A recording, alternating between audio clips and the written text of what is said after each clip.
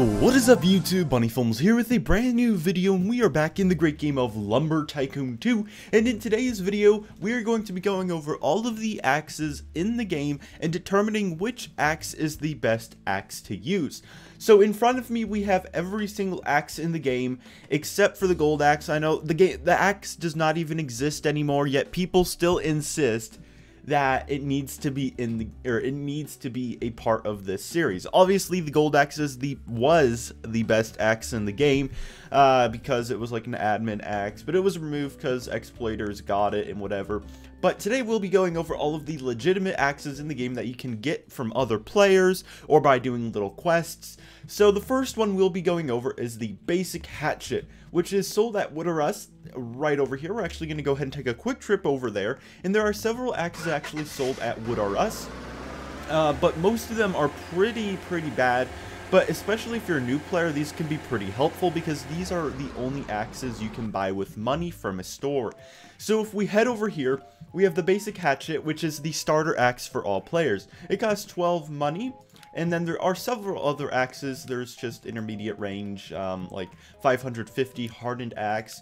But then we get to the silver axe, which actually replaced the beta axe, which is the best axe in the store. It sells for $2,040, but it is a great axe, and especially for newer players. We're going to go ahead and demo that axe really quickly, and then we'll compare that to other axes as we move along in the video. Alrighty, so right now I have the basic hatchet, or basic, what is this? Basic hatchet, yes that is. We're going to go ahead and give this one chop. And as you can see, that is all of the damage it does. Next, we're going to go ahead and do the silver axe, which we go ahead and chop here. As you can see, it does a lot more damage. It also does have a faster chop speed, I believe. So overall, the silver axe is the best axe you can buy from Wood or Us. Next, we're going to go ahead and move on to the rookery axe, which is the best axe you can actually obtain in the game through the quest. There are other axes you can buy from other players, but this is the only axe you can get on your own. So we're going to go ahead and discuss how you can get the rookery axe and how good it is. But before I do begin, make sure you are subscribed to the channel. I have a little subscribe button I can press. There we go. So make sure you are subscribed for the more Lumber Tycoon 2 content. We also do have a building competition in my Discord server. The link is in the description. And basically, you can win up to $1 million in Lumber Tycoon 2 money. The building competition ends September 10th, and there is a very fun building theme, which I highly recommend checking out in the Discord server if you are interested in winning a lot of Lumber Tycoon 2 money. Anyways, the rookery axe is a fantastic axe for newer players. It does require about, I'd say, around 10,000 money, especially because it does require the 3 items for the quest. We're going to go ahead and do the chop speed on, or chop test on this, and as you can see, it's about the same as the silver axe, except it does chop a lot faster, as you can tell from here. And we're going to go ahead and discuss how to get it. You do need to go to 3 stores, well, 3 stores, yes. So the first store is Wood or Us. We need to go ahead and buy a bag of sand. And this is not really a tutorial video. It's just going to be a quick, basically give you a gist of how to do this. I don't know what these players, oh, maybe they're just checking out the blueprints. But we need to go ahead and buy the bag of sand. We're going to go ahead and do that. And this is just going to be super quick. I'm trying to go over all of the axes in one video. But there are a lot of, no, I don't want to buy this. No. I don't want for noobs. I don't want to buy your conveyor. I just want to buy a bag of sand. So now that we bought the bag of sand for 1,600 money, we're going to go ahead and load it into our car. And the next store we need to go to is Bob's Shack, where we can get a can of worms. And we also do have to go to Fancy Furnishings to get the light bulb.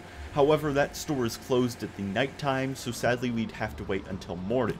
So I'll go ahead and just speed things up. I'll go ahead and meet you guys at Bob's Shack once we do lower the bridge for 100 money. Alrighty, so now that we're at Bob's Shack, we're going to go ahead and buy the can of worms. Bob's Shack is just behind Fancy Furnishings. I'll give you a quick gist of where it is. But the can of worms is $3,200. It's a bit expensive, but it is required for this axe. And let's go ahead and pop that into our car. And we now have the bag of sand, the can of worms, And now, we need to go ahead and get the light bulb, but we can't until the store opens. But Bob's Shack is located against the mountainside over here. can't really see because it's nighttime, but over there is the bridge where my cursor is, and then Fancy Furnishings is also over there, so you just have to drive behind Fancy Furnishings, and you'll eventually find it. So next we're going to go ahead and wait for Fancy Furnishings to open. I'm going to go ahead and drive there, just so you guys know where I am at the moment. As you can see, if we just drive directly, there's no really any direction in this game, but if we drive directly towards the store, as you can see, it's right here. So Bob Shack right there, Fancy Furnishings here, just follow the road and you can get back across the bridge and back to your base. So let's go ahead and wait. Alrighty everyone, so now the store is open, we can go ahead and buy our light bulb, and then we are ready to go on our quest. You do also need a stick of dynamite, which I forgot. It's at Bob Shack. You can get that as well. I think it's like $220 or 220 money. That's the currency in this game. So light bulb, 2,600 money. Let's buy it, and then we're going to go ahead and go to the snow biome, where we can go ahead and get ourselves our very own rookery axe. We do also have a few fans in the game. One of them left. It was MaxIns311. We also have Alfred Jensen and Speed25614. Let's go ahead. We have to lower the bridge again because we were waiting here for a bit of time. And I hope no one did destroy my little display of axes, because that took a long time. And I do owe credit to a few people who did actually help give a few axes. Let me go ahead and pull their usernames up really quickly. Let's see. Okay, so yeah, my friend UMad, my ninja, and Danny, Boyd Righteous, I think that's his name, they helped get me a few axes that I didn't have, such as the gingerbread axe, so huge thanks to them. We're going to go ahead, and when we get back to our base, we just need to grab a stick of dynamite, then we're going to head to the snow biome and get ourselves our very own rookery axe. And to get to the snow biome, we're going to go ahead and head this way. Spawn is over there next to Wood or Us, and this is located just about right here. And as you can see, it is blocked by a few boulders, which we can get out of the way using our stick of dynamite. You need to make sure that if you do have any friends with you, that I believe they have to whitelist you, because the dynamite will not explode near their property, so such as their cars. So if they're parked nearby, this won't explode, so they just got to whitelist you. Oh, okay, let's go. And so you want to get far away from this. It will throw a few boulders at you, and if you are too close to the explosion radius, you will die, or just take damage in general. But now that the boulders are cleared, we have a few floating ones. That is pretty cool. And we're going to go ahead, and to get to the secretive snow den, that's what it's called. Not Snowden the hacker, or I don't know who he is, but a snow den. We're going to go ahead, head over here, and then you turn sharp right. And as you can see, where is it? Oh yeah, there's a little eagle painted on the mountainside. So to get down there, all you have to do is find the hatch, open it up, pop down here, and as you can see, here is the snow den. There are 3 NPCs. You can't really do anything with them, but as you can see, there are 3 plates, all of which have a very specific use. So what you want to do is you want to go ahead and grab the 3 boxes. You want to throw them down the hatch while the hatch is open. We're going to go ahead and get all of them out of the truck at first. There we go. And we'll go ahead and press E to open. Drop, drop, and drop. There we go. And let's get in as well. And it will slowly slide down this little ramp. And now there are specific locations where you do have to put these items. There are little posters around the world where you can actually see which item goes where. But if you're just wanting to get it out of the way, you can just watch this video. But the bag of sand goes on the middle plate, or not middle, but like this one right here. I don't know the names of these NPCs. I know they're significant Roblox users, but I don't know who they are. The light bulb goes over here by RDC 2015 guy. And then the beans or the can of gummy worms, I think that is, goes here. And as you can see, look at this. We have ourselves a rookery axe. So it descends from the ceiling. Pretty awesome. And as you can see, something really cool about this is that it floats. Like, look. So we're going to go ahead and just like... this is super fun to do. Just don't lose the axe. That's the only thing. But you can make it, like, fly around. And this is one of my most favorite things to do with this axe. It's just a fun little Easter... Well, not an Easter egg. It's just, like, part of the game, basically. Just don't want to, like, throw the axe up, or else it'll just go super high. But... Oh, whoops. Wait. Let's see if we can do that. Nah, we can't. So we're going to go ahead and just pick it up. And as you can see, we have ourselves a rookery axe. And one cool thing about this snow den is that on Halloween, you can actually get yourself an end times axe, which is going to be another axe we will talk about later in this video. But next we're going to go ahead and discuss the beta axe and the alpha axe. So next up right here we have the alpha axe and the beta axe. The beta axe was available during the beta phase of the game, and the alpha axe was available during the alpha phase. These axes, or especially the alpha axe, used to sell for so much money in game. However, due to duplication, it does not anymore. But these axes are just like novelty items. They're not actually like fantastic axes to use, but we can go ahead and chop right now. It has fast chop speed, but it just does not compare to the rookery axe. Next we have the alpha axe. Same thing. It has a moderate chop speed, but at the same time the rookery axe is still a lot better. These axes cannot be purchased in game anymore from any of the stores. The only place you can get it are from other players in game. You have to trade with them, which can be a bit risky, especially because some people are scammers, so beware of that. Same with the beta axe. You can only get that from other players. These used to be sold. Don't fall. Don't fall. Don't fall. No. Okay. Just stay still. Okay. Because if that falls, it's going to be like dominoes, and all my other axes are going to fall. But both of these axes were sold at Wood or Us, and at one point the box, or the axe's box, was at, or you could see the axe underneath the store, but it just fell into the void, so you couldn't really do anything with that. Also, this axe, can you like stand upright, please? Thank you. So that's about it for the alpha axe, but the next axe is the fire axe. This axe was unwrapped from the fiery gift of lumber, which was in stores during the 2015 Christmas event.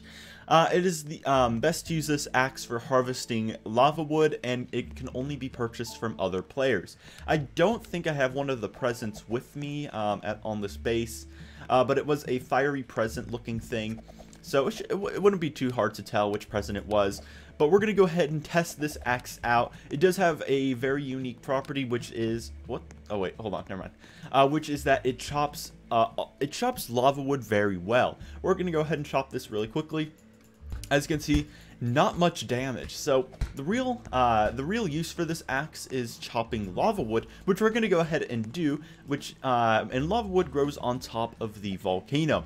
The process of getting up there is a bit risky. You do have a chance of dying because of boulders inside of the volcano could push you over the edge. And I've had a lot of very angry not fans, just haters actually. A lot of haters because they've died in the volcano, and supposedly that's my fault because I did not give them like enough guidance. I don't know. I don't know the reasoning, but supposedly I've killed a lot of people in the volcano. So to get to the volcano, on the brighter side, we're going to go ahead and head up this little road that goes up the mountainside all the way up to the entrance of the volcano. So the volcano, like I said, very risky. You have a chance of dying. So if you do, you will lose your axe. So you got to get used to this. Maybe do a few driving runs before you actually bring any items up, just to make sure you can get to the top.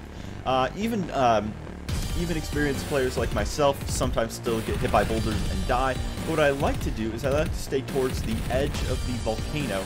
This is probably one of the most risky parts here. You want to go ahead and just try to avoid where the boulders are coming out and cross over like this. And as you can see, we're at the top and we have lava wood. And I believe lava wood is the best wood in the game for selling. I know if I get any of these facts wrong, people are going to correct me for years in the comments section. It happens with all my other videos. So I apologize if I don't have my lumber knowledge up to date. But as you can see, this is the best axe for chopping lava wood. It chops super quickly and does the most damage to it. I believe it does even more than the mini axe. But as you can see, great for chopping lava wood. Another tip for lava wood, besides this video, just throw it over the edge and you can get it at the bottom of the volcano. But that's it for the fire axe. You can only get it from other players, like I said, because it was only available in the 2015 Christmas present. But let's go ahead, head back to our base, and get on to the next axe, which is the... Oh, it's the end times axe. That's going to be fun. Alrighty everyone, the next axe is the End Times axe, which has a very unique box. It was cheated into the game, and for whatever reason the developer has not removed it. But as you can see, it says I cheated for this box. No, I did not cheat. Someone gave it to me because, I mean, I get all of my stuff from other players because that's just a perk of being a YouTuber. But the End Times axe is a great axe. It's personally my favorite axe in, well, it was my favorite axe in the game because it does have a great chop speed. As you can see, I don't know how it does compare to the Rookery axe, but this is the only axe that can be used to chop the End Times wood. So we're going to go ahead and spawn in a pickup truck really quickly. In End Times wood, we have to do this really quickly. There we go. Hello. Thank you. Let's see. So Alfred Jensen's giving me an eyeball. Thank you for that. We're going to go ahead and use this to go to the End Times biome. And I'll show you guys how to do it really quickly. And sometimes there's only like one End Times tree per server. So you do have to keep that in mind. We're going to go ahead and open this box up. Let's just hope that does not glitch out because it is technically his, but I'm on whitelist. So to get to the End Times biome, we're going to go ahead and head over here. And sadly, I won't be able to do all of the axes in one video. It's going to be a two-part series, basically, just because this is already 15 minutes, and we're only like halfway done. So we're going to go ahead and head over to the little toll booth. And to get into the biome, it's pretty simple and straightforward. To get an eyeball, I forgot to explain that. You have to buy it from other players. It was sold during like a limited edition sale in the game. I believe it was for Halloween. It was sold in Bob's Shack. However, right now, it was sold for $400,000, but right now it's still like an over-duplicated item because, surprise, surprise, everything is in this game.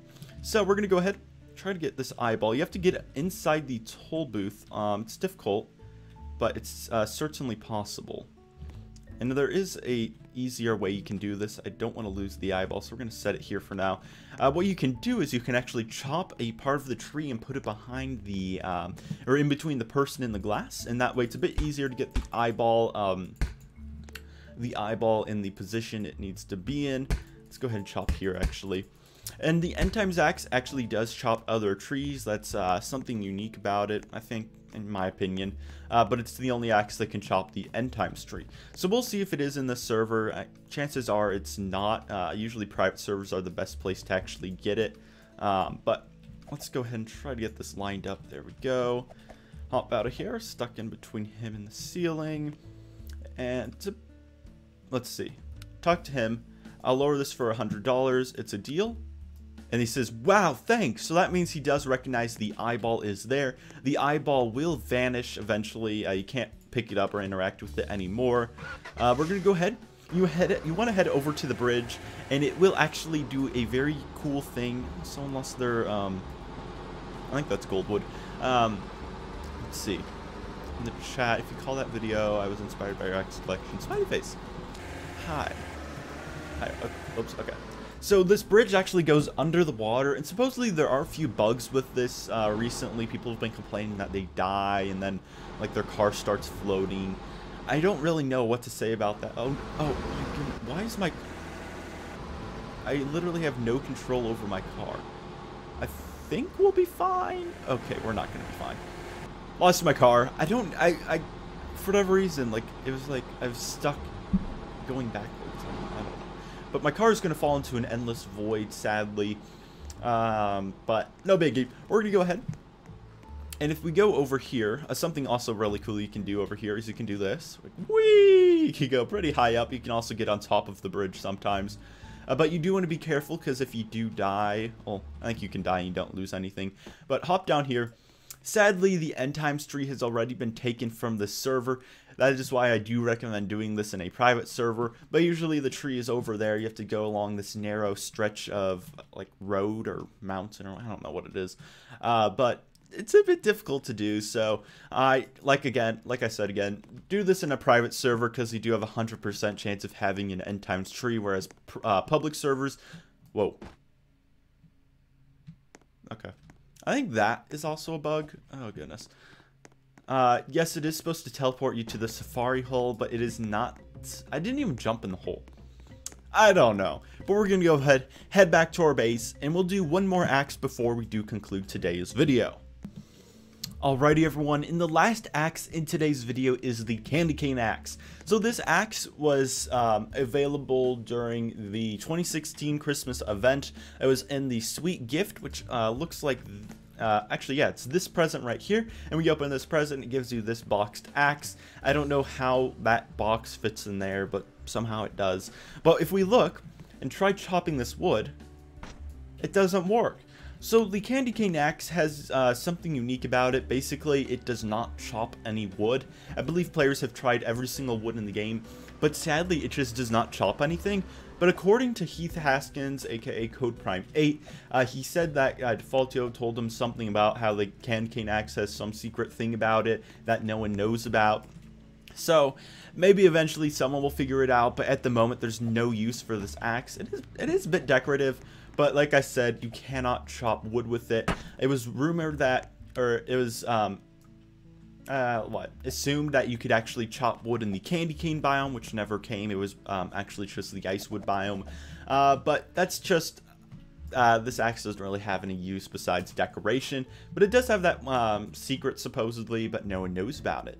But that is it for today's video. If you did enjoy it, press the like button. Also stay tuned for part 2, where we will be going over the bees axe, chicken axe, amber axe, mini axe, gingerbread axe, and the bird axe, which are all very good axes. I believe all these are, a lot of these axes are better than these, and they all have pretty unique abilities. So we'll stay tuned for that. Should be out in a few days. But other than that, have a fantastic day. Make sure to join the Discord server for the building competition. We have a building theme, which is just summer. Just build something in Lumber Tycoon 2 and submit it, and you can win up to $1 million in lumber money.